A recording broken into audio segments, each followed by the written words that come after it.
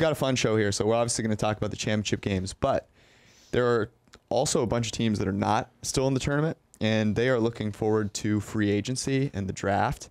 And so we're going to talk top 10 free agents, do a little Joe Brady conversation. Nice. We're going to talk about the draft, the 2016 draft, and kind of what we can learn maybe from looking back on what might happen this year. And then we're going to get into the championship games, look at whether you want to bet on futures, talk about each game, and then some of the potential Super Bowl matchups. Sound good? Mm-hmm. All right, let's start with this. Top 10 free agents. Number 3, since we're doing a little snake draft here, I'm going to stick with wide receivers. I thought you were going to take Amari Cooper, in which case I would have taken Byron Jones here. But I'm going to go with A.J. Green. Okay. And I would put A.J. Green ahead of Amari Cooper if it weren't for the injury concern. But because of the injury concern, I actually think it makes him potentially a little bit bigger of a bargain. You're going to have to give Amari Cooper, you would think a lot more of an investment. And this is the guy that I would love to see go to the Patriots because they're a little bit of an older team. And I think he would probably value the opportunity, having lived in Cincinnati for his entire life or pro career, to compete for a championship. Let's move on to the 2016 draft. So let's just go. Let's read. I'm going to read through the top 10 from the 2016 draft, and I want your take on it. And then we're going to spin it forward. What are we learning from the 2016 draft about this year's draft? So looking at this, I sort of, you go through and rank them. And it's a really interesting insight. So, and we're not going to go through the whole ranking. You have to go to the website. But the top 4 teams are really interesting, right? Top 4 teams are New Orleans, Kansas City, Atlanta, and Tennessee. A couple things here, right? The interesting thing with New Orleans is you talked about Sheldon Rankins was their top pick, and he's a good football player. But their second pick is really what elevated them here. Michael Thomas, a wide receiver, worth about 4/5 of a win this year. And he was drafted after Josh Doxson. He was drafted after Corey Coleman. He was drafted after Laquan Treadwell. And, has ended up, overcoming all of those players probably combined to be that type of player. So my top 5 picks. Here's how I think the top 5 in this draft go. Joe Burrow, trade up for Tua. The Detroit Lions stay at 3. They take Chase Young, who is great, but their coverage goes to crap in a couple of years, so it ultimately doesn't matter as much. Number 4, by the way, you should go check out Mike's mock draft. It's a little different than this. Number 4, this is my favorite pick of everything. CeeDee Lamb goes to New York. Daniel Jones elevates himself into Jameis territory where he's just going 30-30 every year, but CeeDee Lamb is a monster in that offense. And then at number 5, I can't imagine the Dolphins lose that bidding war for Tua, but if they do and they're stuck at 5, I think they probably pull the trigger on your boy Herbs. Yeah, which would be crazy. I would trade down in that spot, or take maybe an Isaiah Simmons or Jerry Jeudy or something. You explain it well. If you are at that position, a trade down is probably the best. If you have to take a player there, quarterback's not a terrible one. It's just that these particular quarterbacks, may not be the strongest. Now, big drop off. Some things to learn from the bottom half of this group, right? The bottom 5 drafts in 2016, 28 was Seattle. I said that for better or worse, they yielded 2 starters along the offensive line in Jermaine Ifedi and Joey Hunt. What it shows is that if you have a quarterback, not much matters, with Seattle. Indianapolis, this was the last pre-Chris Ballard draft. Again, they drafted 4 offensive linemen. Only 1 plays for them anymore. Cleveland had a lot of picks, and most of them sucked.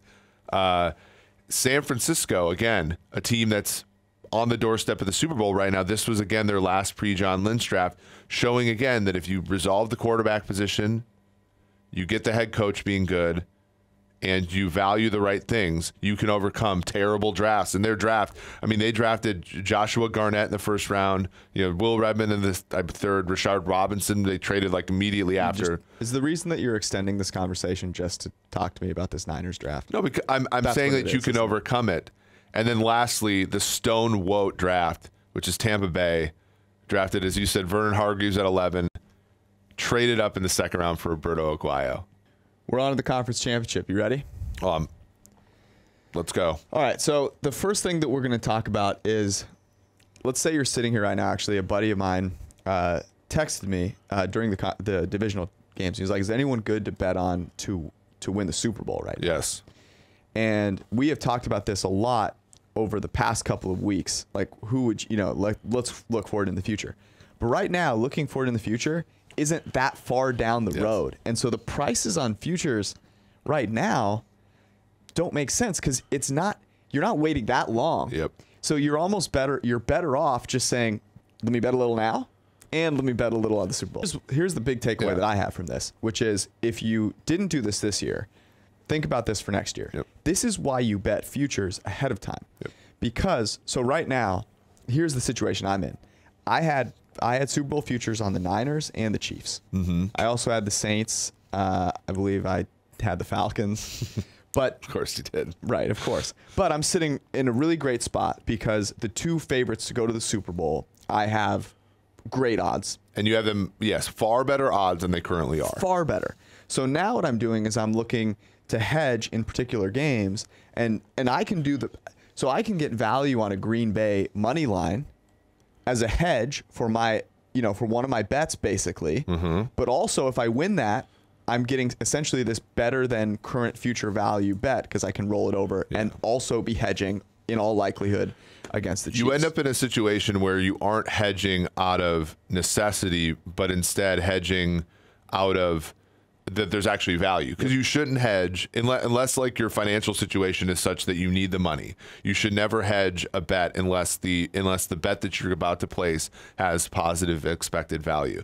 Okay, so we've got Green Bay going back to San Francisco, 7.5 point underdog, which is very interesting because Minnesota was a 7-point underdog. Obviously got their doors kicked in. Yep. And the question, the first question that I ask myself is, okay, I think Aaron Rodgers is a better quarterback than Jimmy Garoppolo. Yep. Say what you will about family relationships, about ability to trim their beard, Unbelievable, about choices in significant others. Put that all aside. I think Aaron Rodgers on the football field is the guy I'd rather have.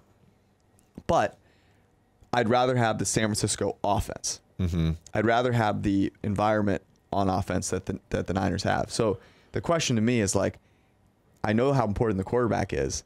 Am I overrating it because actually the result of what he does is much less for the Packers than it is for the Niners? And is that worth me being scared off of 7.5? Yeah, I don't. I mean, there's a significant issue with the Packers offense, which is that they have one guy to throw to, and possibly 1.5 if you count Jimmy Graham. And the 49ers, unlike Seattle, are going to take full advantage of that. Okay, so this one, is it now 7? It is 7. It's been bet down a little bit. Bet down, and this surprises me a little bit. Does it surprise you? Yeah, the thing about it is the Chiefs finished as a 5-point favorite in Tennessee the last time they played. Now that was the Chiefs' last loss, and so if you add the 6 points for home field advantage, we'd be back at 11 now, and now we're seeing 4. So have these numbers adjusted 4 points? I think there's a lot of overreaction to Tennessee beating a Baltimore team that many thought was the league's best. Let me say this. So the last time Tennessee and Kansas City played was when Pat Mahomes had just come back from injury. And Mahomes was awesome. Mm-hmm. Over 8 yards per attempt from a clean pocket. He made that incredible jump pass. I believe it was to Hardman. And I think he took it and made it like 30-22 or something like that. Yep. He was awesome. So was Ryan Tannehill. But here's the difference between these two guys. Ryan Tannehill in that game, I have it here. Ryan Tannehill in that game, he threw, was it 15 passes? 19 passes. Ryan Tannehill has not yet had to be a volume thrower of the football. He hasn't had to drop back much in these playoffs. I don't think you can, the way that the Chiefs play the game of football, you're going to have to drop back and throw the ball. Mm-hmm. And as we talked about with Ryan Tannehill, he takes sacks at the highest rate in the league. Do you know who takes it at one of the lowest rates? Pat Mahomes. Yeah, which is so, it's what makes him, we talked about when we drafted quarterbacks. The difference between Pat Mahomes and Russell Wilson isn't the high end of variance. They can both make amazing plays. It's that Mahomes just refuses to make negative ones. The dude is supremely accurate from a clean pocket. He scrambles, he takes hits, but he does not take sacks. And to me, that is the difference in this game. When you increase the volume, I have supreme confidence in Mahomes to continue making plays. With Tannehill, he's been good at, okay, I only have to throw 4 deep shots and 5 other passes, and they only have to be over the middle off play action. Great. When that isn't possible, I have a lot more confidence in Mahomes. Thanks for watching the PFF YouTube channel. And if you want to subscribe, all you have to do is push the button. Don't forget everything you get. A little fantasy, push the button. A little green line for the gambling aspects of the game, push the button. College football, push the button. The YouTube channel from PFF.